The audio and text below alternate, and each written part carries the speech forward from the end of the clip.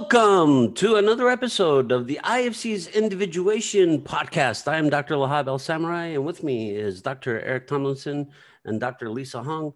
And we together are dipping into the demonic father. We are still working off of Dr. von Franz's book, Archetypal Symbols and Fairytales.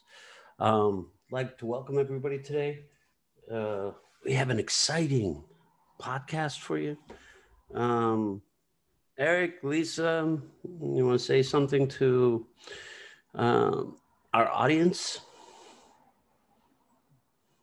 Greetings, Space Cadets. Enjoy the Space Cadets here. Hi, everyone. Welcome. I apologize for the Space Cadet comment. He lives in Florida. That's why. I like Space Cadets. He's near NASA. This is why he thinks he can make those jokes and other people get them. So if you're not near NASA, that's where Eric is. So yes, he's one flight away from the space shuttle. Well, that explains how Eric just likes to have fun and go there. Exactly. Yeah. Thank you, Dr. Lisa.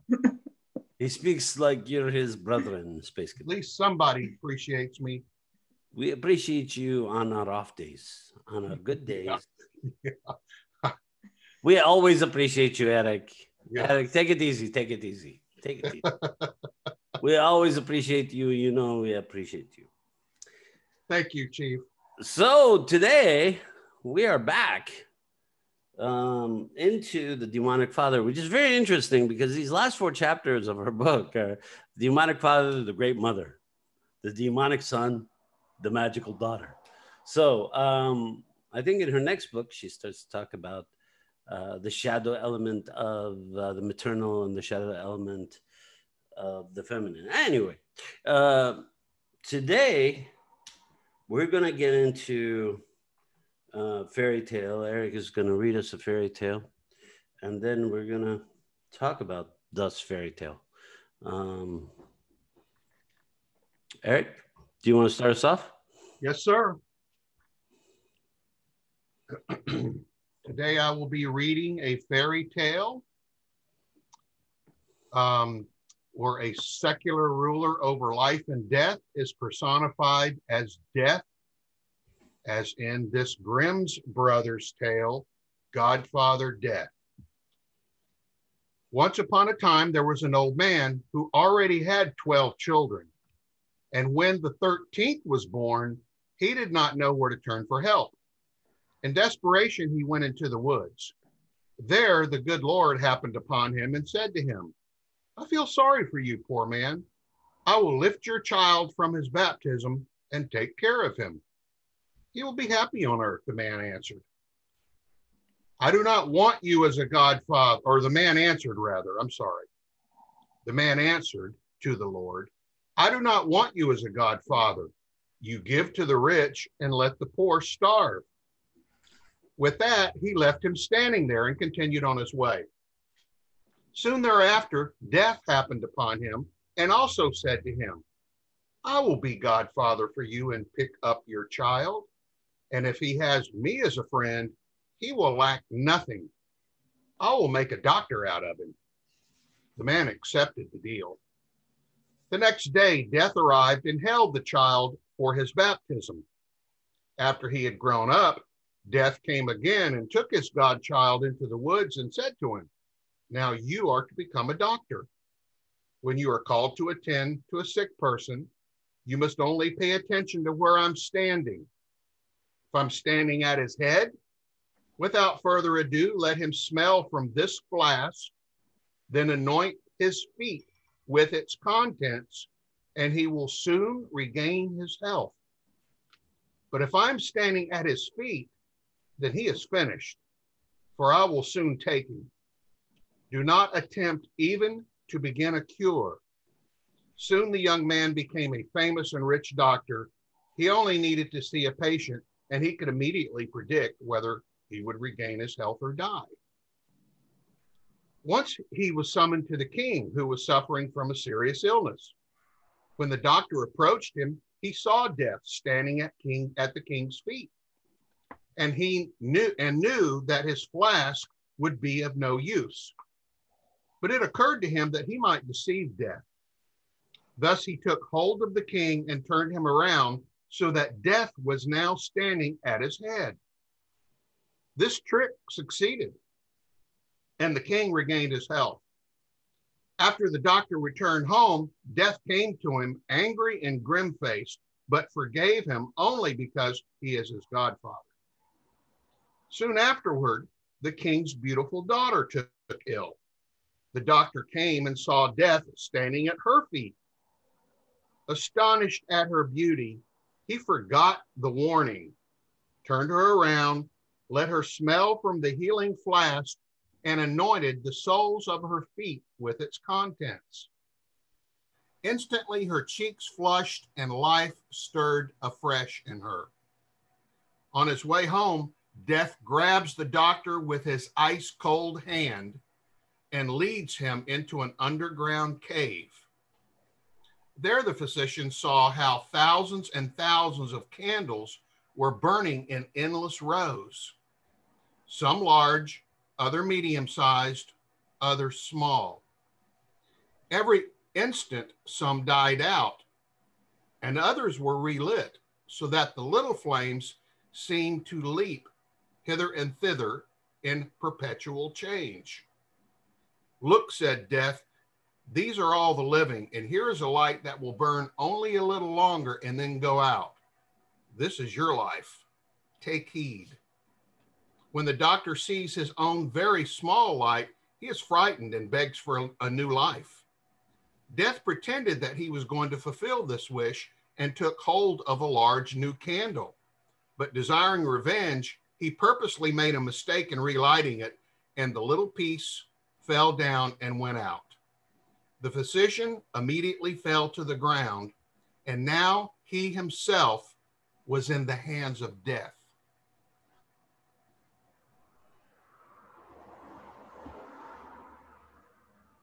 So, Eric, what are your thoughts about the story? Well, I think that one of the overall arching themes is the connection that exists between life and death.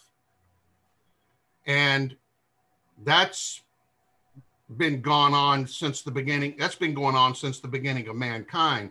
This is obviously after Christianity existed. Not just that, after Catholicism existed, because this is clearly a Catholic-oriented religion here. They're baptizing them at birth. So it's clearly not Protestant.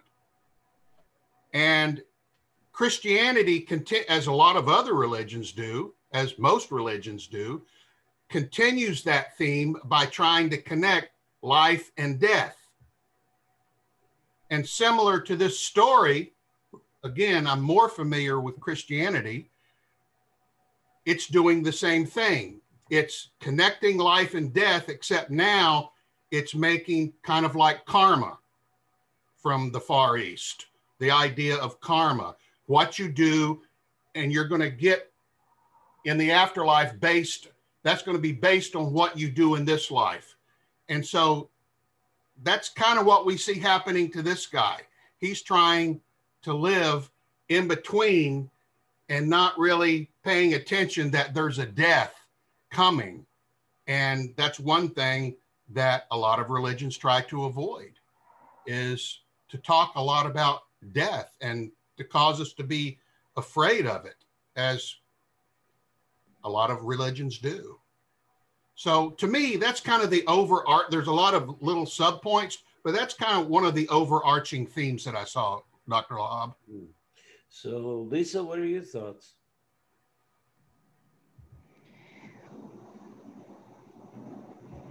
Well, this is an evil father, right? Into it, I was just more like, well, you can't escape the ends. Yeah, for sure, you can't escape the end.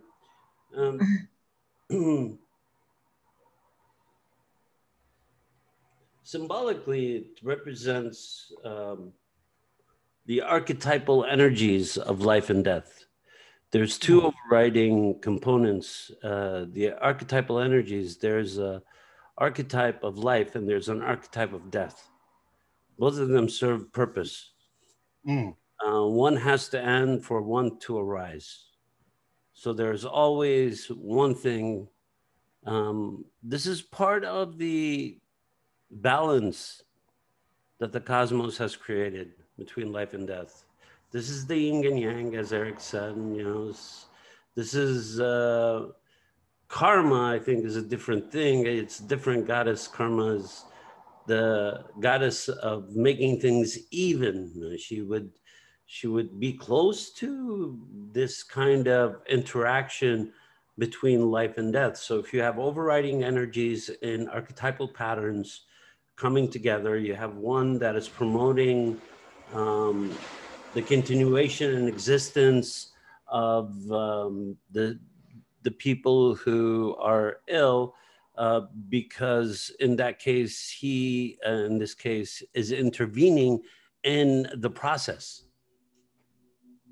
He's intervening in the process of the illness to promote a certain side of the illness, because both sides of the illness go towards different ends. The illness can take you to death, and then you might be revived at the last minute if you have to go through it. Now, the doctor is somebody who cuts through that, somebody who shortens that process of healing. In shortening the process of healing, you are tipping the balance of the universe towards a certain way, which is the archetype of life. What we call in psychoanalytic par excellence eros, life force, energy. We've talked about this over and over again. And then there is Thanatos, which is the drive towards death and destruction. So there's two drives, there are overarching drives from a Freudian context. In Jungian terms, there will be two archetypal patterns. I think they were both kind of talking about the same thing, Freud and Jung in this case. They were talking about the two patterns that make up existence. And in the story, there's a description of the two patterns. One is the godfather to the other. One is the son of the other. So there's this back and forth, but the godfather in this case is death. Death always comes. This is kind of an old tale. Death always comes because life is here. As long as there's life, death is around. If there is no life, there is no death. If there is no death, there is no life. These are the two operating forces in the universe, and these two forces are equalizing forces.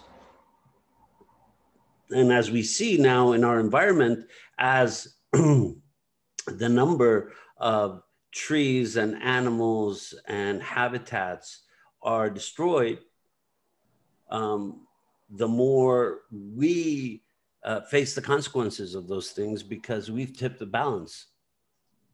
We've tipped the balance in nature, and one of these forces is life and death. So we created death, and we created our own idea of life.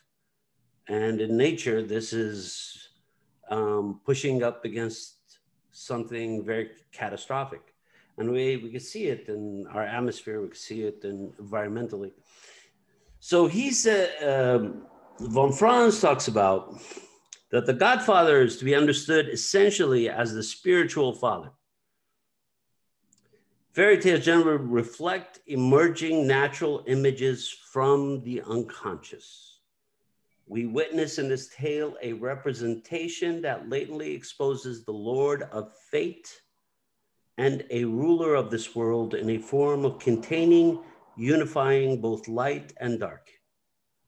So the Lord of Fate is a unifying factor. Just like the yin and yang, they cannot operate without each other. We can't spin in opposite directions. There would be no opposite direction.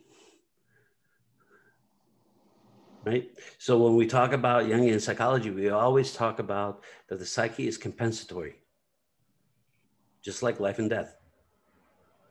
It compensates. Whatever we're doing too much of, it compensates.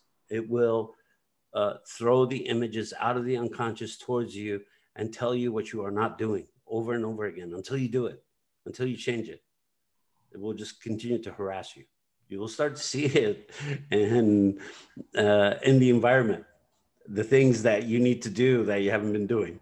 You'll start to see in other people's interactions or reactions to each other. You'll start to see it in the way you perceive people's relationships and thinking patterns. It's like it's chasing you around. Right? The same thing that happens between life and death. The specter of death is always chasing life around. Oh, be careful. You might get sick. Well, why are we being careful? Because you might die. So life and death are always chasing each other. This is a normal part of the process. What's abnormal is to think that one is more valuable than the other. We know this through the earth. The plants have to die to create really fertile soil. We know this. When you take out all the plants, when you kill all the elements that live in the soil, what you have is dead soil. Living things compensate and they take care of each other. They equalize. They create life by death. So if you bury a body in the ground, eventually the pieces of the ground will eat the body, consume it, turn it into fertilizer, and then plants and trees grow from that. We keep interrupting these processes. And the more we interrupt the processes, the more the planet changes. Because it's not just we're putting ourselves in like boxes that can't be opened. Or we're sealing ourselves in mausoleums. We are not moving with the planet. So in the story, he adopts a child. Thus, the adopted child is neither a child of God nor a child of the devil, but rather from the beginning a child of death, from which it receives his magical abilities. Death is portrayed as that mysterious deity in its double aspect, a depiction aptly suited to the whole magic kingdom. He bestows the herb of life and guards the life lights in the dark cave, which evidently he commands as he wishes. The connection between death and life in one and the same figure is widespread before Christianity, represented as such in Greek mysteries. We see the figure of death was the carrier of the symbol for the deity of the magic kingdom, begging for reverence, albeit with contradictory attributes. So the doctor has been given this double insight into the mechanisms of life and death. And because of this insight, he feels, he thinks that he could tip the scales. There's a reason why we have scales, the symbol of the scales. You cannot tip the scales, you have to keep them balanced. When you tip the scales in nature, something bad happens. Eventually, the thing that bad that happens is the doctor dies. It becomes his own life that is taken. So when we march through the world, the specter of death always hangs around. But you cannot be afraid of that which has not happened. Otherwise, you create it. It becomes your creation. And when it becomes your creation, it also becomes your destruction. Good point. I'm going to make a way out there tangent to what you're saying. Okay. I see like it's the human instinct to be fearful of an end, a non-existence, and so we try to run from it all the time, and then we attach this very I don't know how to say, a very human perception to death, and we try to make it a villain, right? Yes. And other words, another way we do this is we try to control our environment, which is not non-existent, is this humanization of our pets. like you try to treat them as a child or an equal to human existing and consciousness, and they are feeling animals, but do not mistake it as they think like us all the time. But we're creating these worlds that are not necessarily true. So these illusional worlds that we live in, these illusionary worlds that we create, are based on our need to keep going. Yes. And that's why we always are pushing the boundaries of certain things, because there's something that is always, we are always searching for immortality, because life we know, death is an unknown. But this is where that changes. This is where that changes, is through these podcasts. We are talking about the two sides. They're two energetic sides. They're just different sides. I like the name of the Godfather, where they call him the Godfather. The role of a Godfather is a protector, is a shelter, is of safety, is of assurance, and death is an assurance. It is assured, and he brings you to a close. He is a shelter in the end. You should not be afraid of him, and he is a Godfather. I think it is something that not to run from. That I personally haven't thought about death too much. Well, it's consciousness of our space. Mm-hmm. We're conscious of our childhood because we're children. Once we're no longer children, we're not conscious of our childhood anymore, only in story and reminiscing. Then we become conscious of our adolescence. And as we are conscious in our adolescence, we forget our childhood. We focus on our adolescence. Now, we are young adults. We have forgotten adolescence. We are conscious that we're young adults now. We don't belong in that sphere anymore. Now, we're older adults. Now we've forgotten what it was to be young. As we move through, our consciousness changes over time. It's the acceptance of that change that helps us move forward. The acceptance of death. Not accepting death creates havoc, or as the young people like to call it, drama. It creates a lot of problems, because what happens is psychologically, you can't let go of one thing. Therefore, you cannot move into the other thing. You cannot awaken in a different world if you haven't let go of the past world.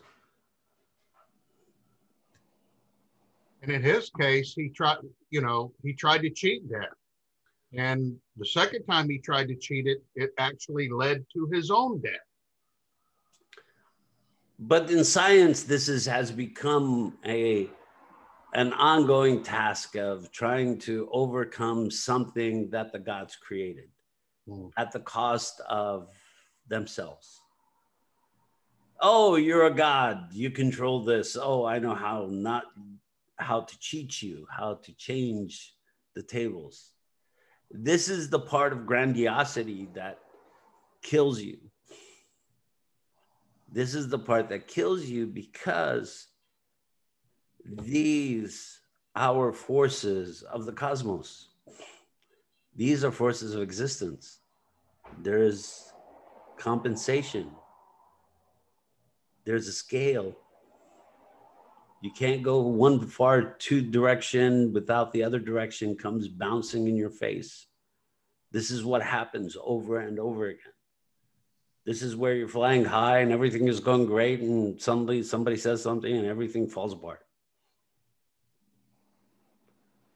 But in this case with this kid, his godfather is explaining to him that he needs to let go of things, that he needs to understand that death will occur, which he does not seem to learn, which means he cannot let go of the idea that he has the power of life. You know, what's unique at a hospital is there's a bunch of babies being born. They're crying and screaming and you can hear them. At the same time, there's wards upstairs that people are crying and moaning and dying. You have a space where life and death exist, contained in one space. Generationally, that used to be contained in the home. The older people would die in the home, therefore the younger people would see them die. It would be an accepted thing. We don't see death anymore. So death has become an anomaly that we have to fight.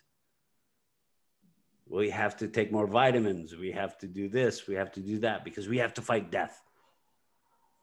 Death is a natural process. You cannot run away from it. It will happen.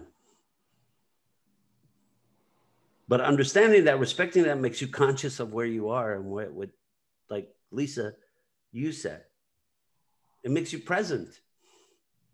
You know, I'm not worried about death. I know it's coming. It's somewhere. I'm just not worried about it. It's that fear of and trying to change constantly.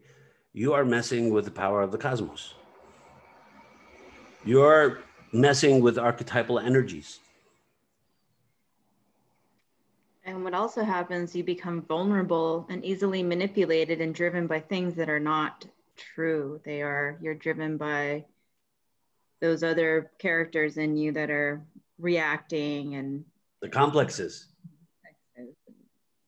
I mean, yeah, because here, just the beauty of the king's daughter. This is different. The second time he tried to cheat death was different than the first, because the second time it says he forgot the warning. And it says he forgot the warning after he saw the beauty of the king's daughter. And it just kept him focused in the here and now. So, yeah. Why do we forget the warning? We forget the warning because we're in denial, right? We forget the warning because I don't want to do it. I don't want to believe it. I know what you're telling me. I know it's somewhere, but I saw the king's daughter, and therefore you have to excuse it because I saw her beauty. And we get consumed with what we want. But there's always consciousness is the overriding issue in these stories. How do you come about consciousness? Where does consciousness come from? And how does consciousness lead to your liberation or to your end? And doesn't necessarily lead to liberation at times. It leads to death. Because then you become conscious that you're dead. And some of these stories and the spirits and the ghosts, they're not conscious that they're dead. Once they're conscious of their death, then they can move forward. And so what you have is these complexes that are stuck in time. And they're screaming out at you. His complex was death.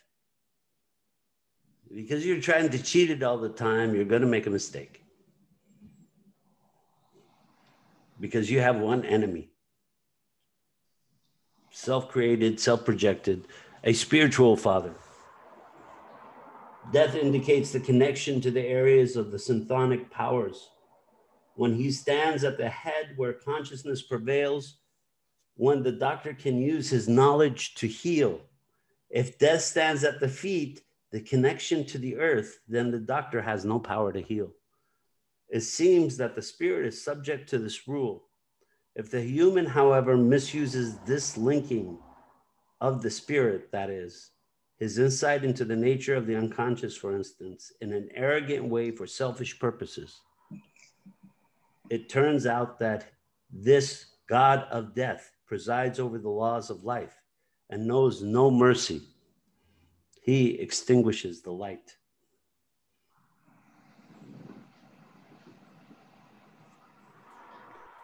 You know, one thing I was thinking of about this story, Lahab, and Lisa, is even though it's predominantly about the concept of death, and it's not emphasized very much in the story, but it still comes up in the story, and that's the whole point of rebirth, because there are lights that keep burning, there are lights that go out, and there are lights that get relit.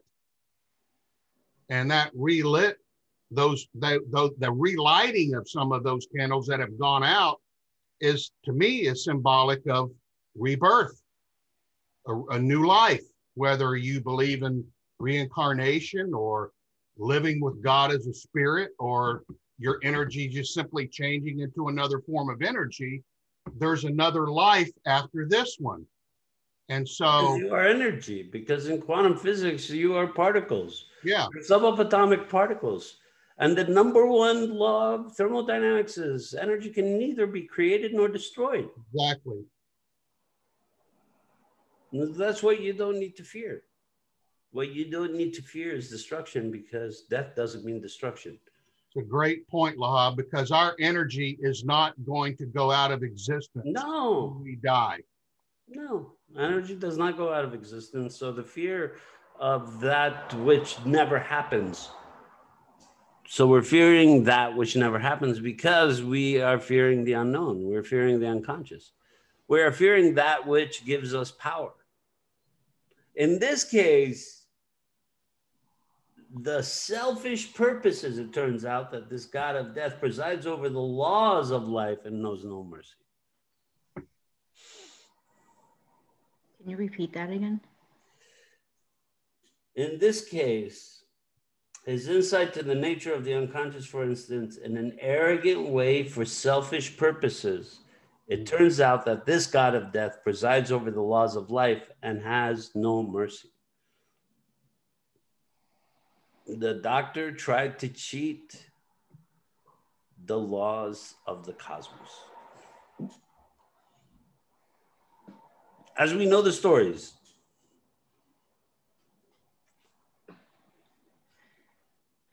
from the beginning, that men and women were created because of something that the gods did. And they lived in some form of paradise. Throughout creation myths so far, they lived in a paradise. The trees always bore fruit. The animals were not vicious. Everything lived side by side. People did not eat meat. They ate the fruit of the land, and they lived with the animals. They sacrificed the animals to the gods. Then they decided they want to taste the food of the gods. This is where everything goes wrong because of jealousy and envy. I want to be what you are. So they ate of the fruit of the gods. They ate of the food of the gods. And once they ate of the food of the gods, they created a rift with the gods. The gods retaliated by having 4 seasons, by making them work to plant food, by making them work to cover themselves, to need houses or caves, to need clothes. These things were not needed. The weather was moderate. and the creation myths. The same thing happens here. The mortal, doctor, and the spiritual father, who is death, decides that I know the rules, I'm going to break them,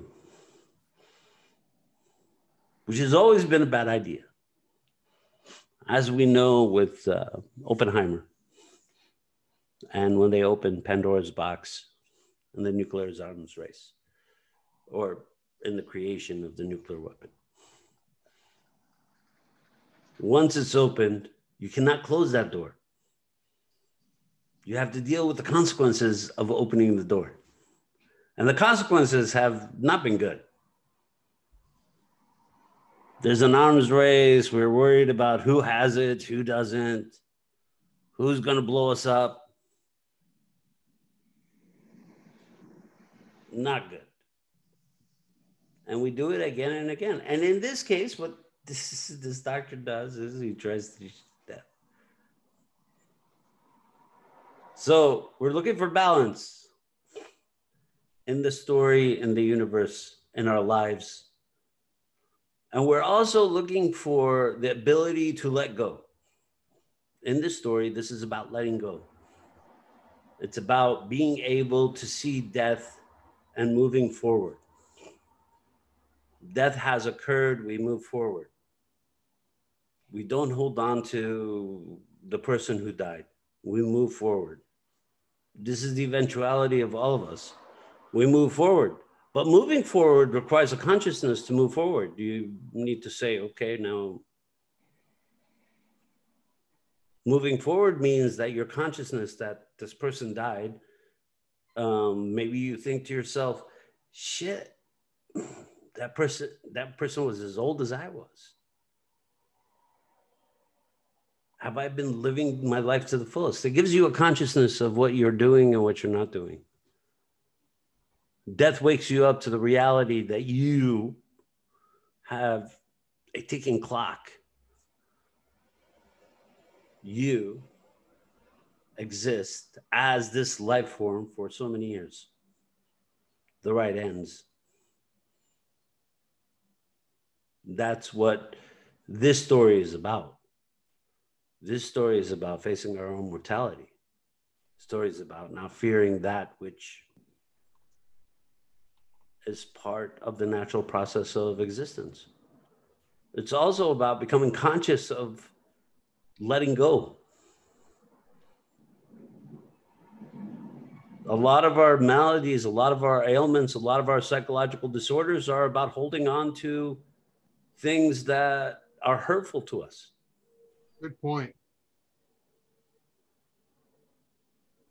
This is what we mean by the complexes. We're holding on to things that are dreadful, destructive, demeaning.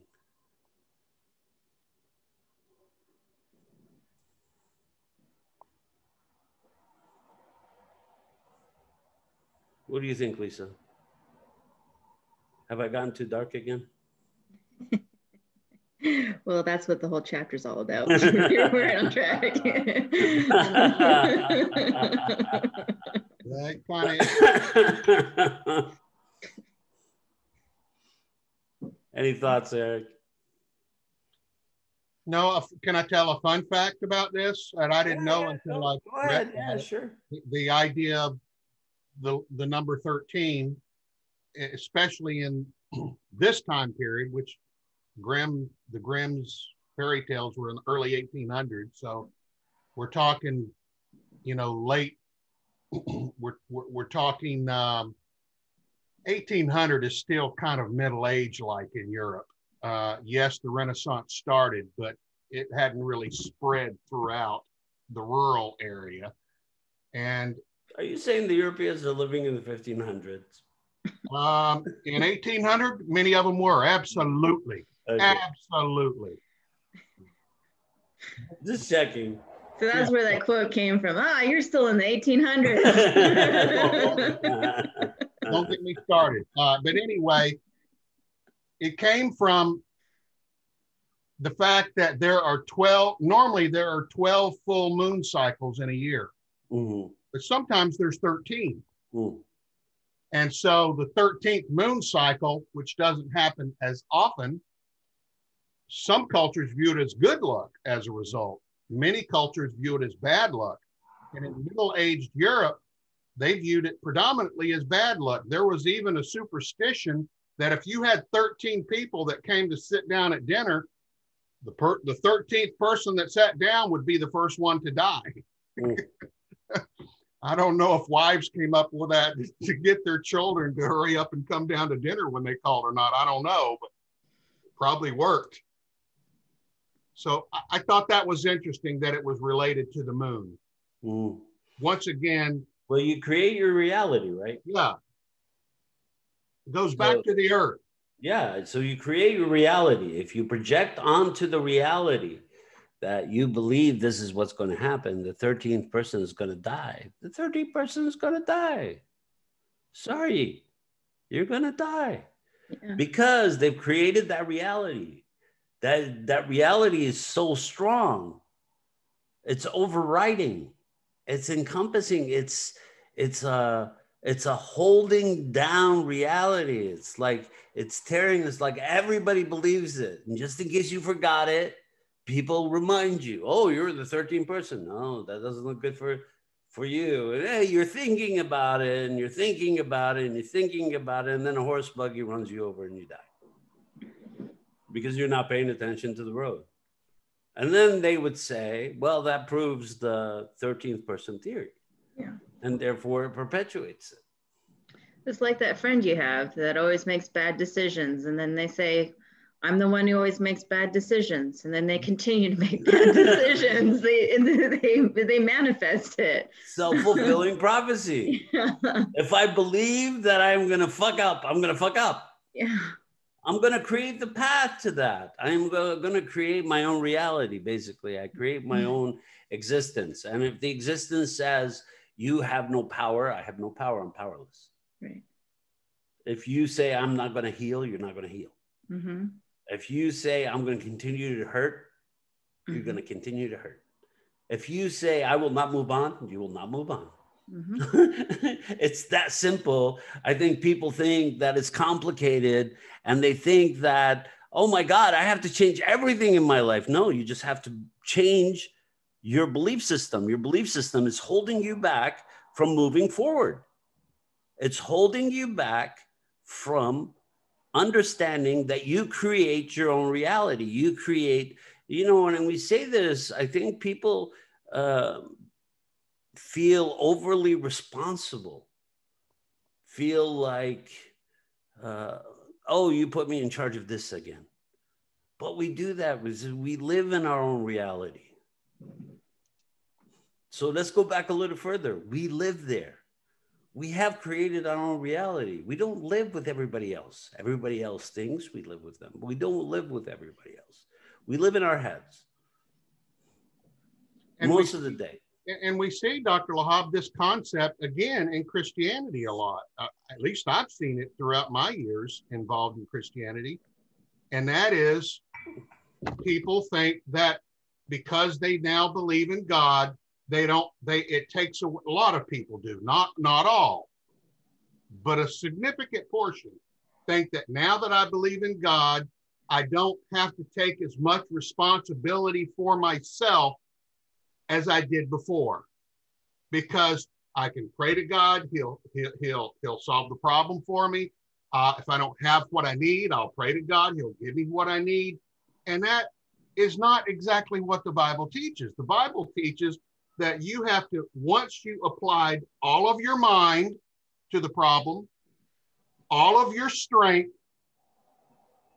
all of your wisdom, and all of your spiritual sense, once you apply everything that exists in you, and then you don't get the right result, then call on me. But see, people jump that and use God as a cosmic bellhop. And I agree with you. I think the Bible is a great mythological book. I mean, it is the archetypal archetypal symbols and fairy tales. It is everything that we talk about when we talk about fairy tales. These are mythological ideas and stories that we have passed on from generation to generation. So what we are looking at is the same thing. What von Franz and Jung did was basically they used mythological stories and fairy tales to understand people's psychological being. So how we understand people is through their stories. So if you want to know your neighbor or a friend or a lover, all you have to do is listen to their stories. In their stories, they'll tell you everything they believe in the world. They'll tell you what they believe about themselves. They'll tell you what they believe about their friends. It's their stories. We don't understand. We don't know how to interpret stories anymore. We've lost the art. Everybody knew stories. Everybody told stories and say, oh, did it mean this? Did it mean that? There was great debate over stories. Now we just tell stories. It's like, yeah, probably means this. Let's move on. We still tell the stories. We're not looking at the depth of the stories. We're not looking at what is being told to us. And therefore, people have lost their compass in the world. They're lonely. Their experiences are hurtful. They're sad. They're disengaged. We have lost our connection to our stories. Our stories connect us to each other, to our neighbors, to our friends, to the peoples of the world. It's through our stories. And this is what we, on this podcast, have been trying to relay in all these stories. It's our stories that keep us together. Whether they're Christian or Muslim or Buddhist or Jewish, it doesn't matter. These stories pull us together as people, bring us together to have the idea, to hold the idea that we're not alone. That somehow on this planet, we are not alone. We're part of a religion or a tribe or a mythology or a psychology. Basically, to say we're not alone, we're a group. We believe in certain things, we understand the world in certain ways, and we are moved in certain ways. It makes us more human. We have stopped listening to our stories. We have stopped listening to other people's stories. Their stories and our stories are of the same. They connect us. But in terms of von Franz and Carl Jung, they basically held their psychological theories. Carl Jung saw that these fairy tales were the psychology of people. So these fairy tales are basically the psychology of the people that you're dealing with.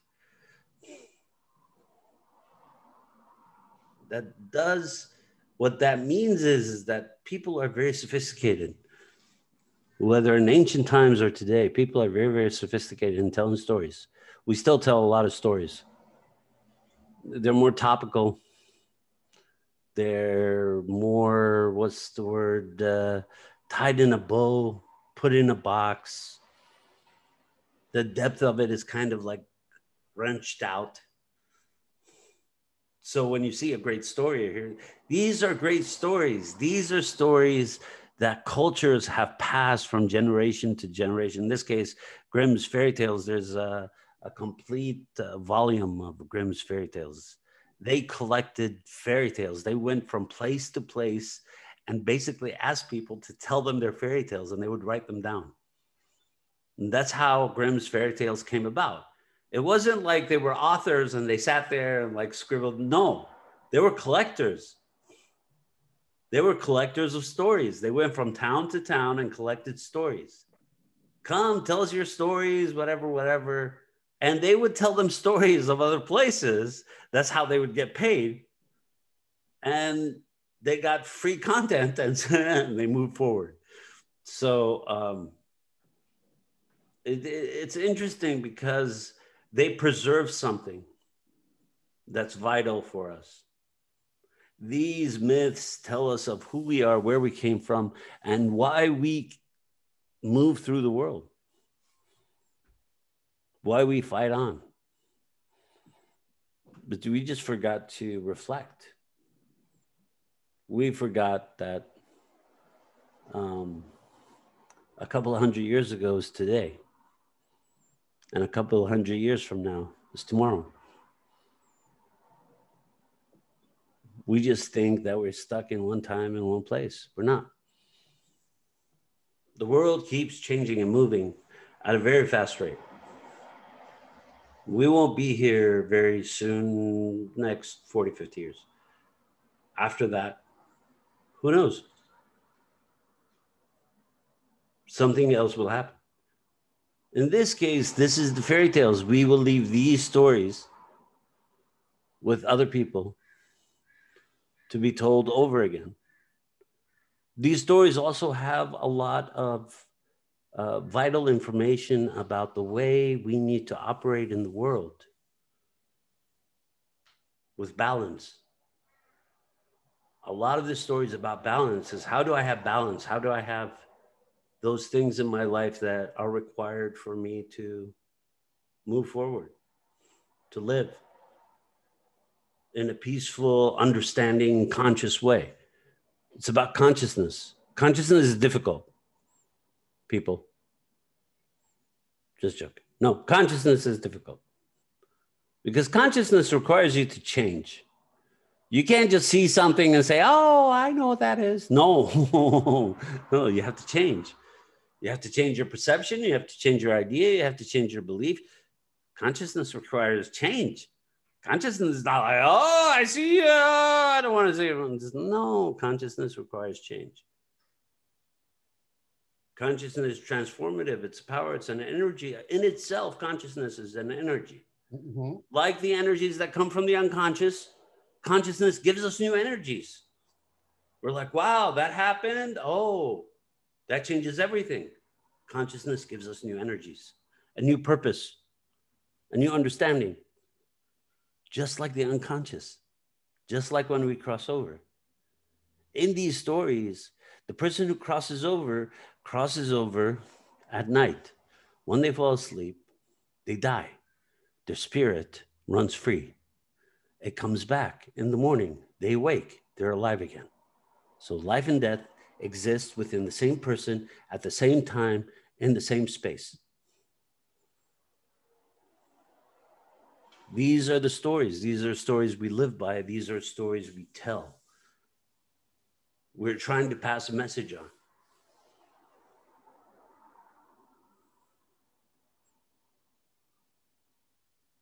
Thoughts, Lisa? Want to hear another story? Yes.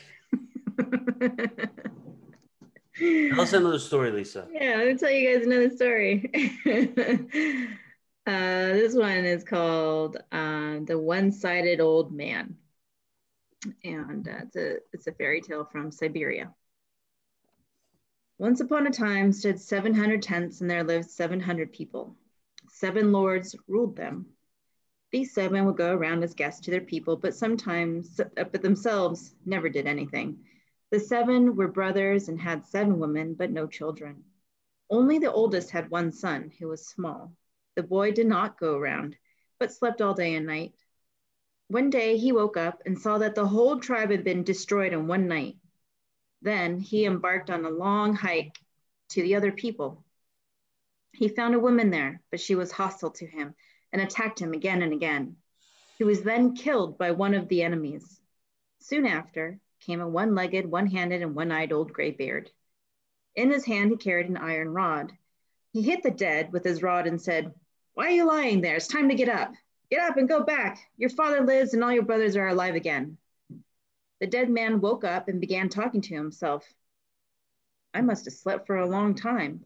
But what kind of man was that who told me that my father lives and I should go home?" When he looked around, he saw no one. That is why he thought he must have been dreaming. Despite what the old man said, he did not return to his home and again was beaten and killed. This happened repeatedly until he beat his opponents so hard that they died. Then the old man reappeared and carried the bones of the hero into a cave. He found himself in a dark place where he heard screams, whistling, and singing. People tried to snatch away the sack that the old man was carrying. Straight in front of him, he saw something bright, like a window. By this light, he saw that the people were naked, without skin, without covering, and just bare bones. Their teeth grinned in their mouths. The old man walked up to the light. He saw the tent and entered it. Inside was no one but a woman who sat on the hearth. On the other side were two monsters who neither moved nor spoke. Their eyes were very large and lay on top of their heads facing upwards. The old man threw the bag on the floor and said to the woman, "Here you have firewood, throw it in the fire." "That is good what you brought," said the woman. "I was already completely without wood." The old woman lit a fire and threw in the bones from the sack, and they all burned to ashes. She took the ashes out, scattered them over the bed, and then lay down to sleep on the ashes. After 3 days, a man was born from the ashes. This man had a terrible fear of the guardian animals of the cave, but finally found a way out. He had to marry the old woman at the hearth, however, as his second wife. He took her to his first home and asked his first wife, and her parents joined him. They did this as they all approached his home. He saw all 700 tents, many people, and many reindeer. All were alive again. A short ways away on the road, he saw a one-legged, one-handed, one-eyed old man. The old one ran up to him, along with a different person, the one who had killed him 3 times. He began to beat his murderer and knocked him down. Here he lost all his senses and in a frenzy killed the old one-eyed, one-handed man. Then he went back to the tents, but now all the people and reindeer lay dead, and the 2 women also died. So they all died, and he was alone again, after he had killed the one-legged, one-handed, and one-eyed old man.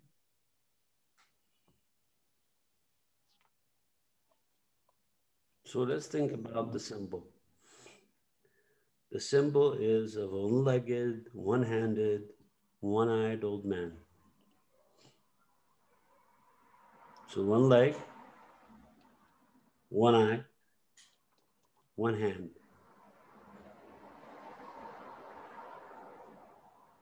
So we've talked about this before with the left and right-handed. When you are only of one side, that side is all you see the world from. You don't see the world from the other side because the other side is missing. This is why in Jungian psychology, we talk about the shadow and the ego. Without the shadow, the ego thinks it is God. The shadow keeps the ego in check, keeps it from overinflating, keeps it from becoming a God. When we only see something from one side, we tend to make mistakes over and over and over again, because what we're doing is we're only looking at it from one side. So if you have an argument with somebody, for example, and you only see your side, then that person can have nothing to do with you because they're all wrong. But if you only see their side, you dismiss yourself and don't value who you are and your experience. So we call it being one-sided. So this is the first thing that pops up. It says that the demonic old man guides the lives of all individuals and an entire tribe into the realm of the invisible. The cave where he lives seems to be some sort of kingdom of the dead with clear motifs of the afterlife. The enemy of the hero is another aspect of this one-sided old one, right? So when we have a hero, we always have the anti-hero. Who's the hero supposed to fight? Who's the hero supposed to succeed against? There needs to be an anti-hero. So this mystery of the old man is at the same time a threatening and helpful figure considered together with the murderer, both a life giver and a life taker. So both a life giver and a death bringer in this case. So these opposites, these sides, give you two sides. His one-sidedness indicates an impairment that also affects other similar mythological figures. As Jung points out, Van Franz says, the old man has therefore lost part of his eyesight. That is his insight and enlightenment. To the demonic world of darkness, this handicap is reminiscent of the fate of Osiris, who lost an eye in the sight of a black pig, his wicked brother Set. Or again, Wotan, who sacrificed his eye at the spring of Mirma. The good, useful side of the old man finds its dark complement to his wholeness in the murderer. Such a manifestation, she says, points psychologically to the need for the liberation of the spirit from matter and the unconscious through the human being. These are aspects of the deep unconscious. And these, symbolically, the answers to our existence are given. From the unconscious, we have buried treasure. In the buried treasure, we see things. We cannot take it out with us. We can remember it. It gives us insight into the world. It gives us life through the understanding and vision of what we have seen and how far that can take us. To see a one-sided person, to see somebody who's the murderer, is also to see the one-sided person, because they've killed one of their sides. One of their sides is dead. The other is alive. Remember,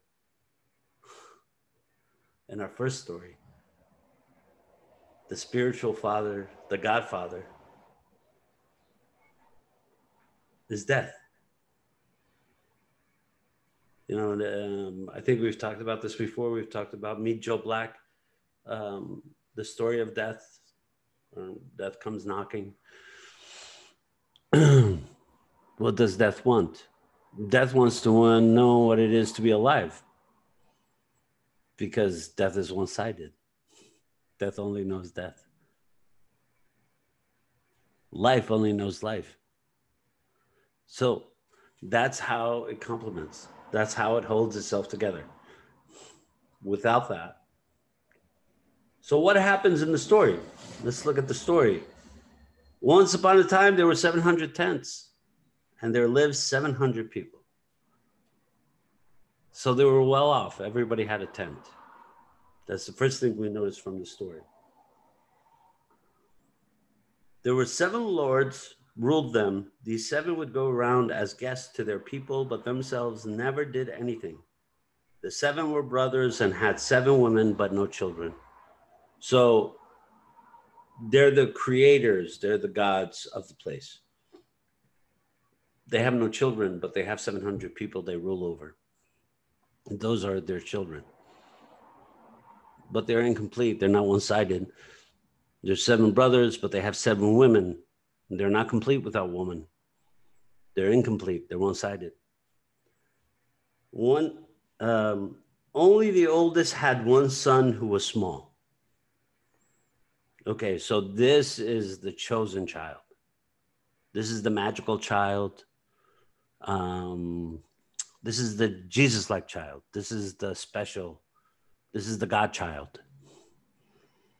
The oldest had one son who was small. The boy did not go around, but slept day and night. Slept day and night means he lived in the unconscious. He lived as a God. One day he woke up and saw the whole tribe had been destroyed in one night. He then embarked on a long hike to other people. He basically went out to find his way of bringing them back. Only a God could do that. It's the power of the God, right? He wakes up to the world and then he tries to bring all these people back from death. So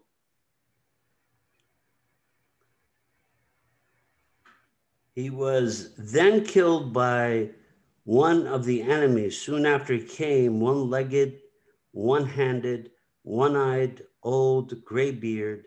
In his hand, he carried an iron rod. He hit the dead with his rod and said, "Why are you lying here? It's time to get up. Get up and go back. Your father's lives, all your brothers are alive again." The dead man woke up and began talking to himself. "I must have slept for a long time." He's conscious again. "But what kind of man was that who told me that my father lives and I should go home?" Now, what he does not do is go home.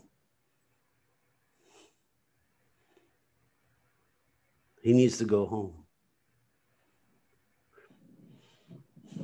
When we are given insight, consciousness through this process, we have to take that. It's not a question of choice. It's an imperative. We have to take, once we know it, once we've been given the information and it's clear, we know it, we play it in our head, we have to act upon it. If we don't act upon it, bad things happen to us. Because we have gotten information from deep within the unconscious. Remember, the psyche is compensatory. It is guiding you because you're one-sided. What does he do all day? He sleeps.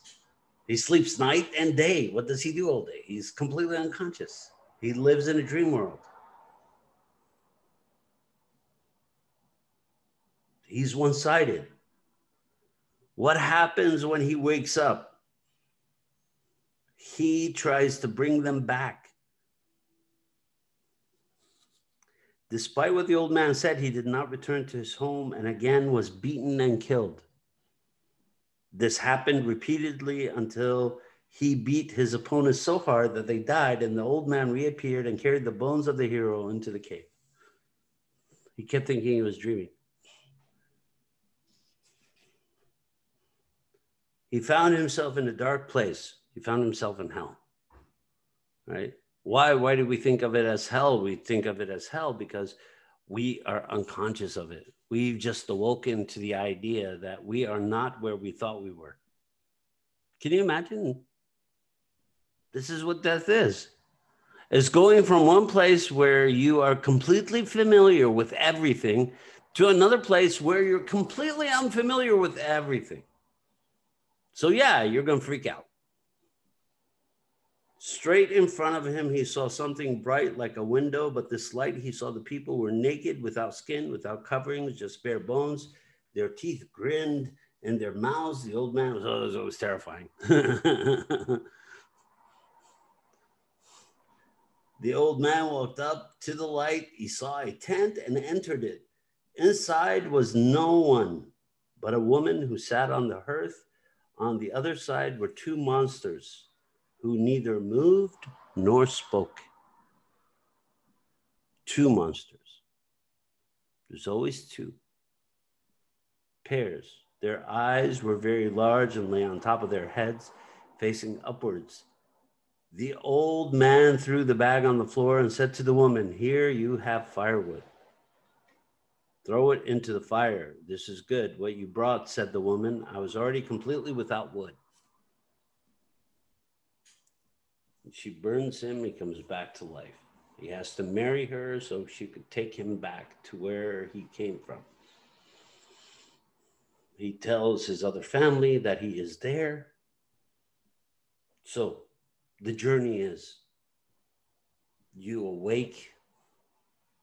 You finally need to Do that thing that you've been told over and over again you need to do. Go home. Why do we need to go home? We need to go home to understand where and who we are. Going home is a process. It's a symbolic act. Going back to our roots is going back inside of ourselves and finding that is which is true within us, finding the gold in dark places, finding the unconscious material that is required to move forward. Going home is putting our feet on the earth. It's not a physical place. It's a psychological state of mind. It's not a physical place. We're going back into that which is where you started from. It's the point of awakening. It's the point when you opened your eyes and said, oh my God, what is that? When you started asking questions about consciousness. When you started asking you questions about your own existence, that's where home is. It's where the first candle was lit.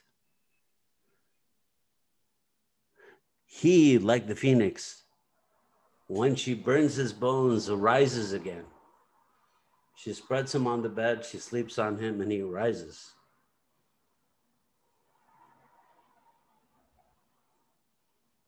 Now he knows he is wed to her.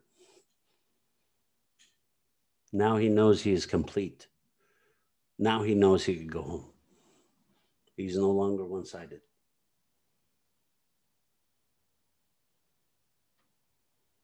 The story is always about being complete, finding your way home, finding that point of consciousness that you woke to the world before it became crap,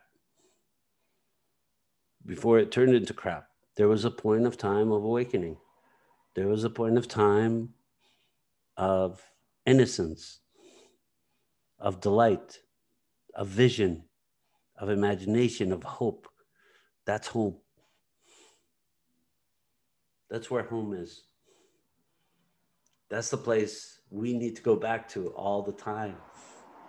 That's the place that gives us inspiration, gives us liberation.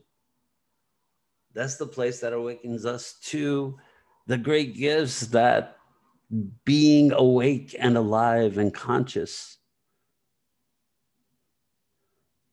in this illusion makes sense. Now we make sense. No matter how brief that is, for now we make sense. Everything makes sense. And that's what's fleeting about consciousness. What made sense 5 minutes ago doesn't make as much, because there's a gradual evolution in consciousness. It changes. It expands. And it disappears and changes into something much more unpredictable. It's constantly evolving. Consciousness is not static. Like the unconscious, it's movement in waves. It comes towards you. What you're aware of changes you, and now your perception of what you're aware of has changed. The observe and the observer change each other.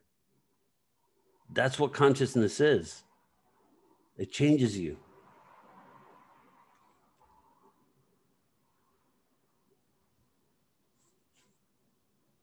Eric? Just thinking about this process you've been talking about, it's just so many, myself included, during many years of my life, but so many people, if not most, and I'd probably say most people fight this within themselves. We're afraid of it. We don't want to go back there. It's painful. yeah, I loved being innocent during that time, but being innocent meant that I was extremely vulnerable to that process. And so we fight it a lot.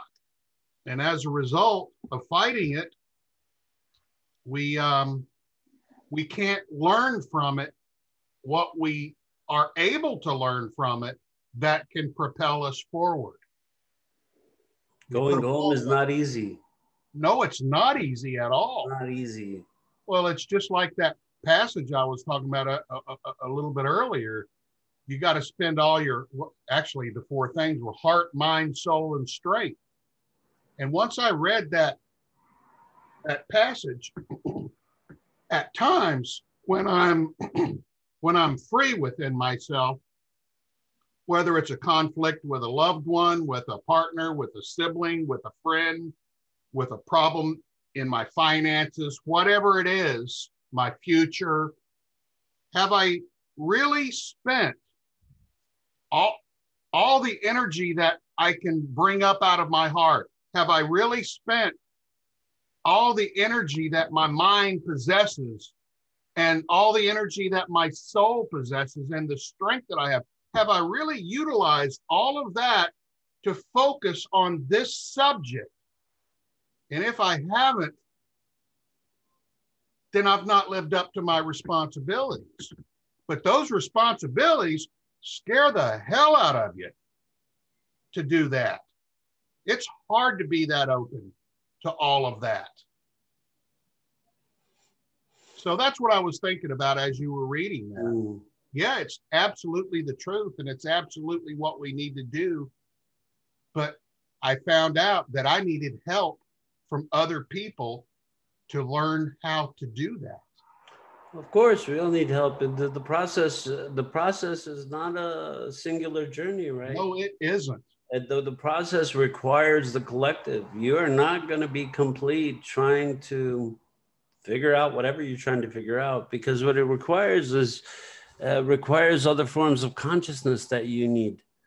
You need to have compensatory factors around you. You need friends, you need lovers, you need people to be there for you. You need people to stare at you and say, no, that's not, I know you say this, but this is not what you're doing. You need other people to reflect to you what is going on, because sometimes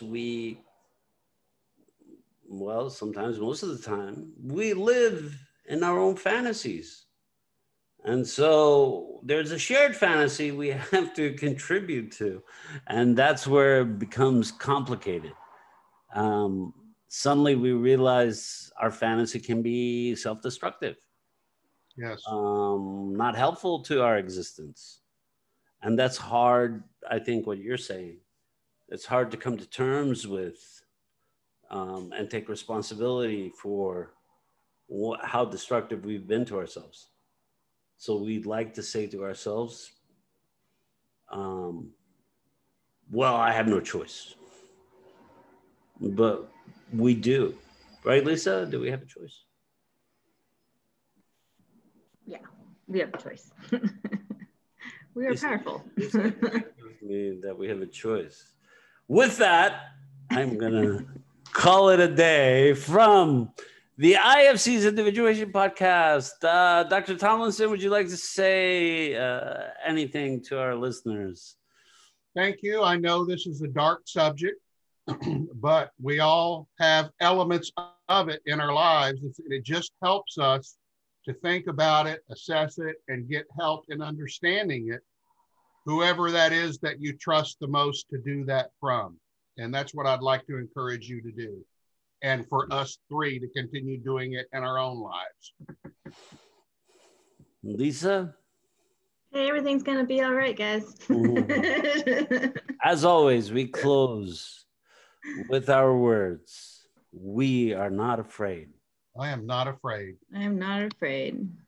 Thank you very much for joining us for the IFC's Individuation Podcast. I am Dr. Lahab Al-Samarrai, and with me was Dr. Eric Tomlinson and Dr. Lisa Hong, and we will talk to you and see you next week.